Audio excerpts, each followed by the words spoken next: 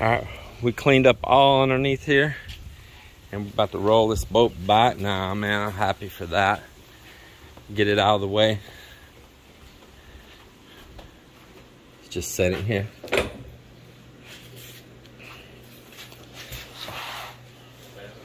Is that other stone out over there? Yeah. All right. Well, we got to go real close to that gate, but don't hit the gate. And we need to keep the boat to that side. So, fun.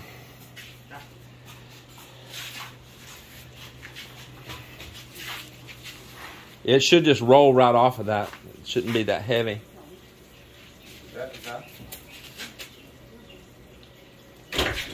Yeah.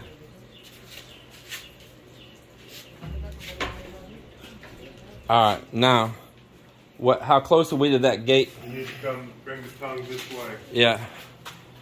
Yeah, you got to push hard. There you go. Okay.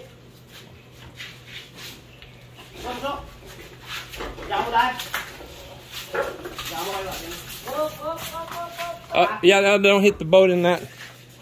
Don't go back. Don't go back. We might need to go forward. Hold on.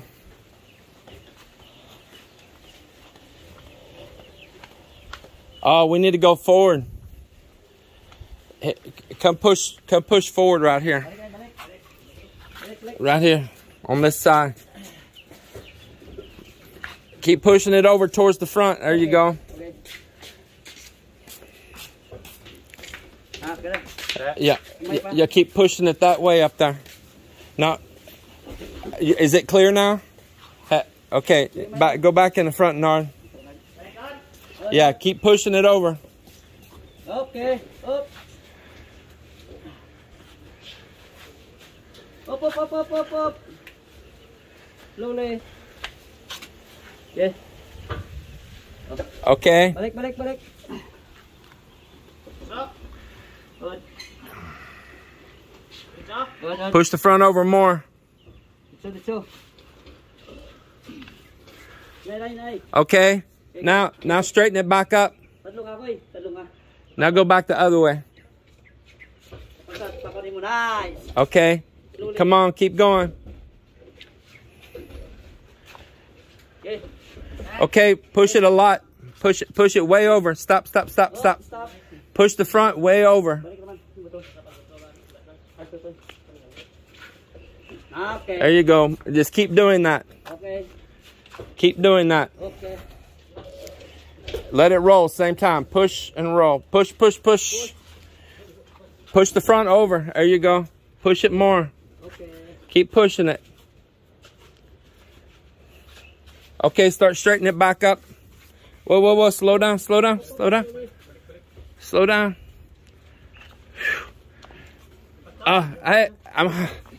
Hey, y'all stop. It's going to run away, man. Somebody come back here. It's rolling too fast. Somebody come here. Man.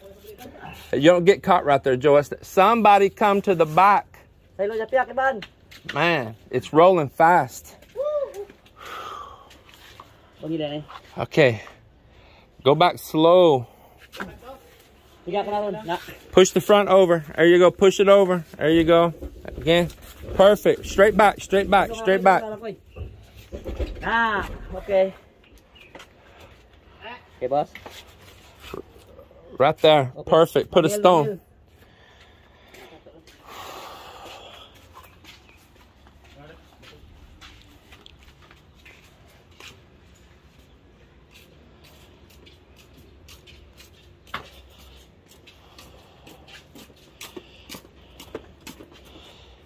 All I have to do is put these pieces on now.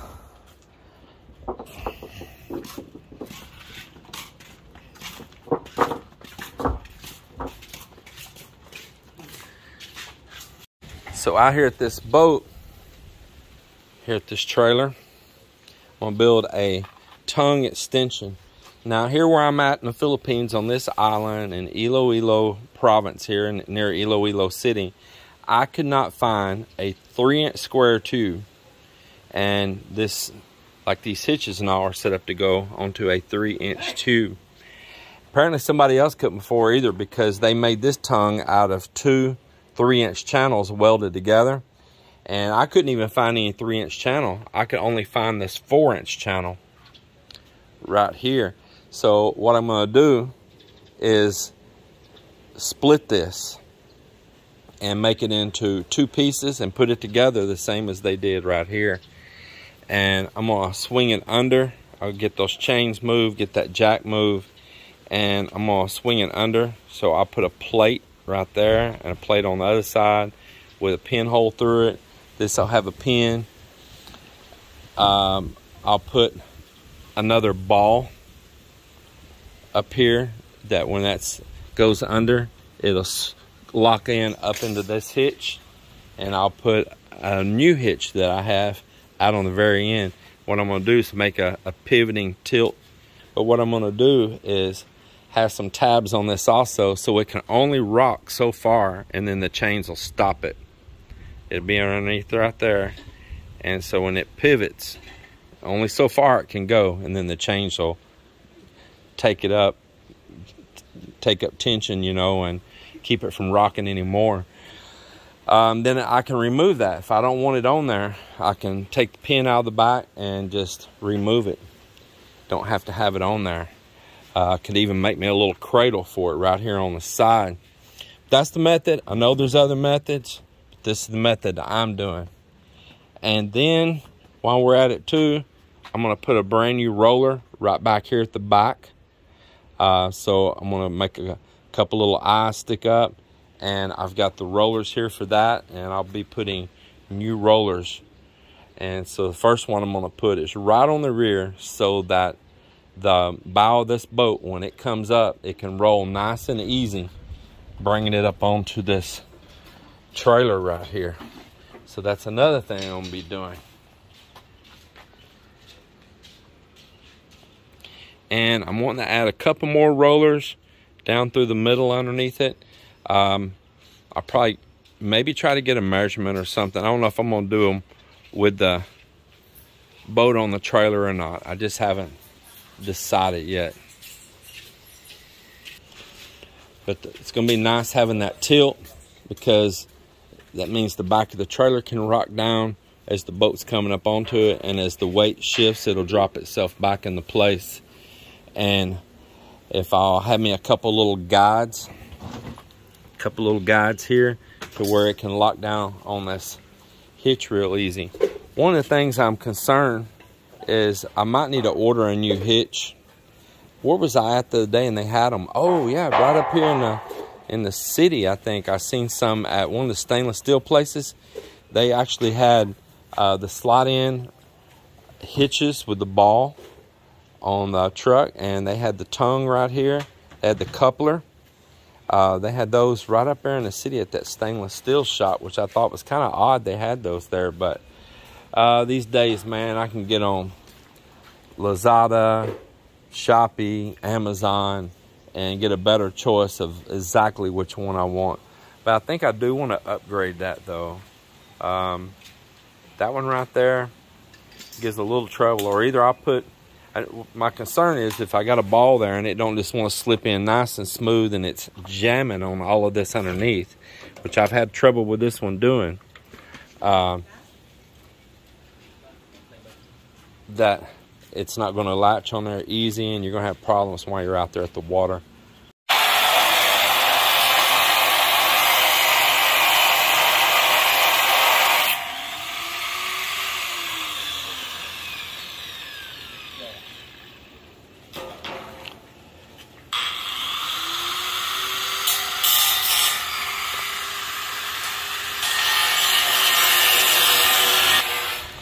While they're cutting that, look here, Royal Mel's getting some charcoal going, and she is going to fix up some of this tanigi. So if you don't know what that tanigi is, that is a Wahoo.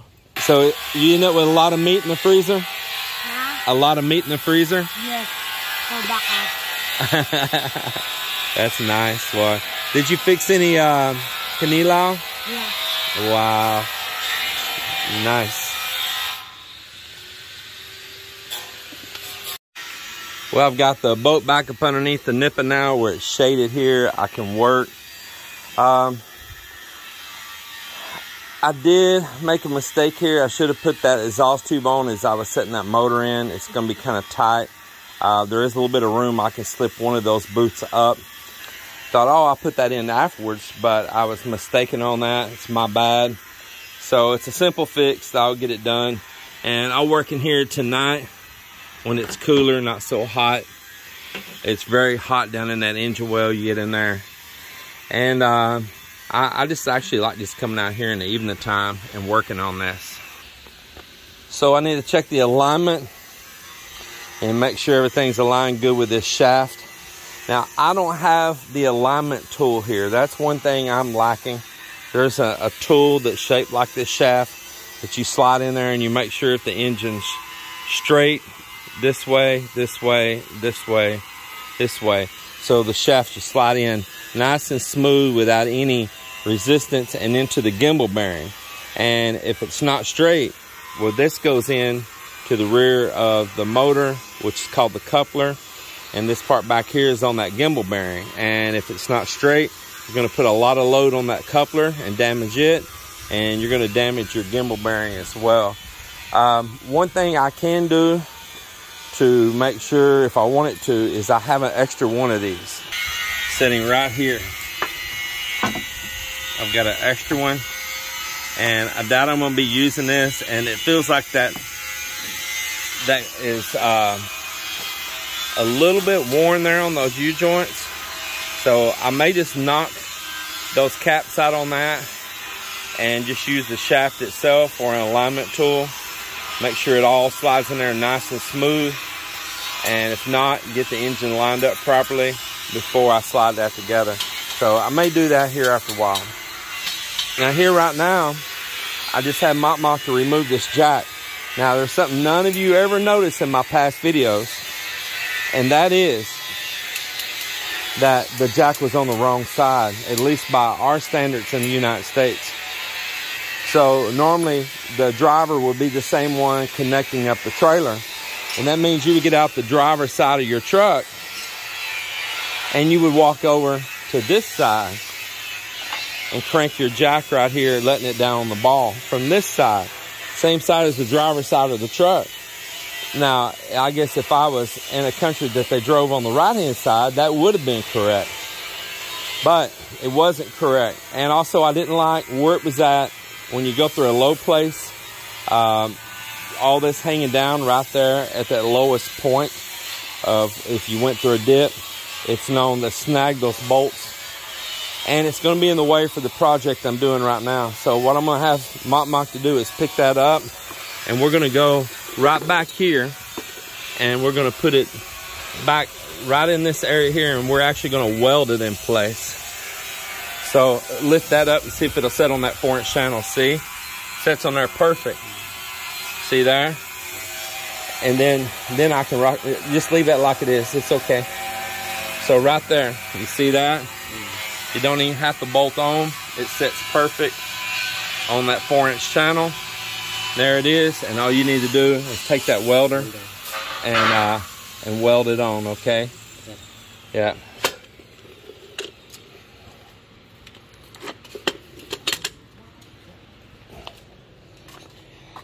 And we're making our own tube right now. I'm having to make do with what I could. I talked about this earlier. So this was a 2-inch flange on here. I really need an 1.5 inches. I can help you hold that. You're gonna tack that on somewhere.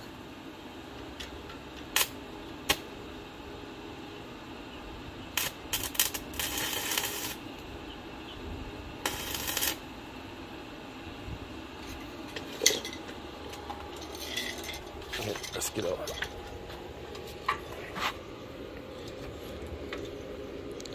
See, I want to make sure I don't hit my hand nothing. Okay, that's all clear right there. We got to make sure that this don't rock around and hit this. So we got to come back a little bit. Well, it's just that piece of wood. Just take a hammer right there behind you and tap that piece of wood back. I got it sitting on the jack there. There you go. Okay. So we're going to need it back a little bit. I'll tell you what, let's rock it in the up position. That way we know when we're clear. Yeah, we need to make sure we're clear when it rocks like that. So that's a good position right there. Yeah, so see if you can get your tack right down in that corner right there.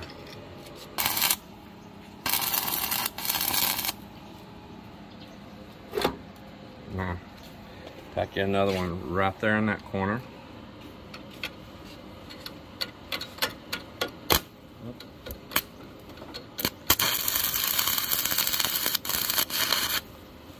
Okay, and I'm gonna let go. Now, I'd say just don't weld it the whole way. Just weld a short weld, maybe like a 3/4 or an inch, a short one there, a short one here, and a short one there, and that's all you need. Okay, no more. Yeah, don't try to weld the whole thing.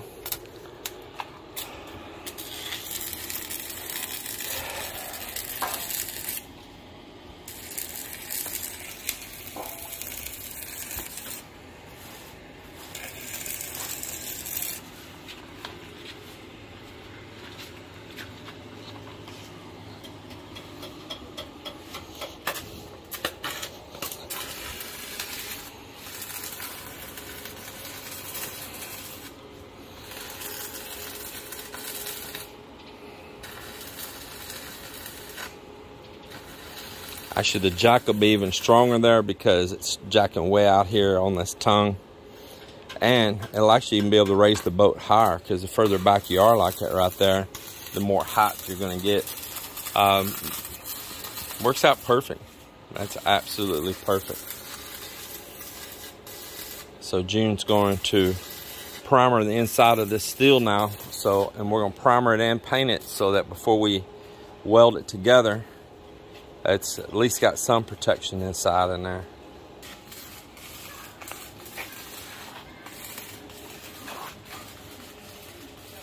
Oh, making it a square tube. It's looks more like a rectangle tube, but we had to cut some off of 1 3/4 inch. But now that'll give us the tube we need.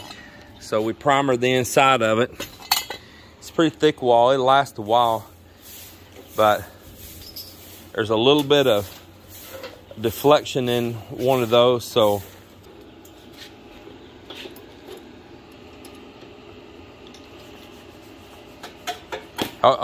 make sure they're even here. Okay, all right, they are. Okay,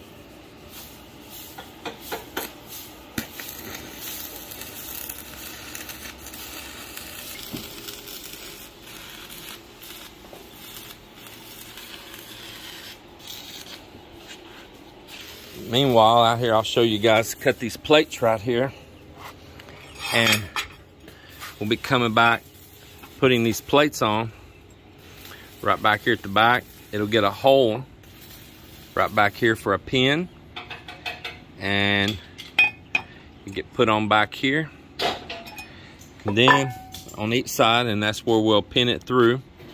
And then up here, about where this jack was at before, we'll put 2 more. And I'm gonna slightly bend them out at the bottom. I'll probably bend them before we put them on there. I'll heat them up. We'll take a big hammer and we'll curl out the bottom of it just a little bit. And so when the tongue goes to drop in and drop on this ball, well, it'll work like a guide for it and it'll keep it all nice and straight. From that point further out to the new hitch, it is going to add an additional 7 feet. That's 7 feet further, I can back the boat out into the water.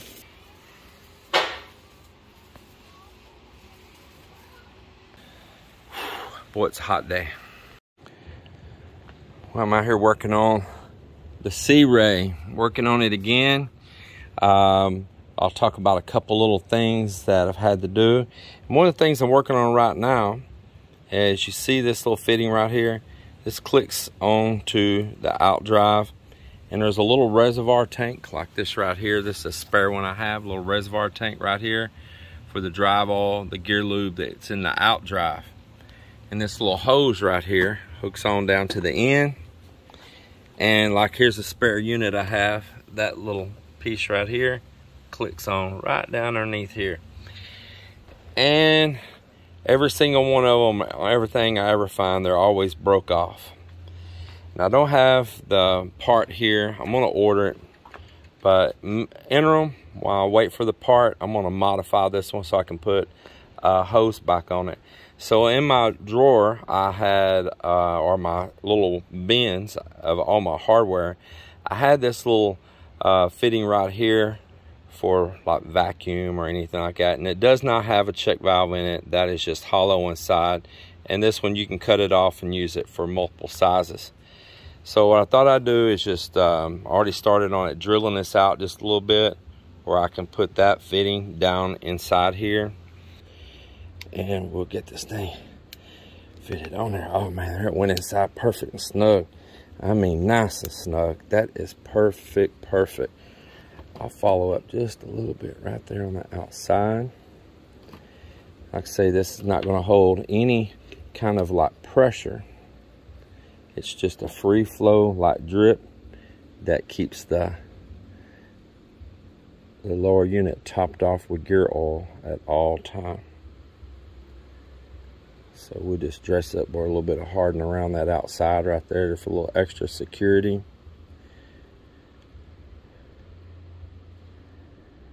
And we'll let that dry. I want to blow through it, make sure it's not restricted. Nice, just perfect. So there it is, and it's really rigid too, because while I drilled that perfect and shoved it in tight, and now cement it, it's down in there. That's got it right there. Be nice and rigid.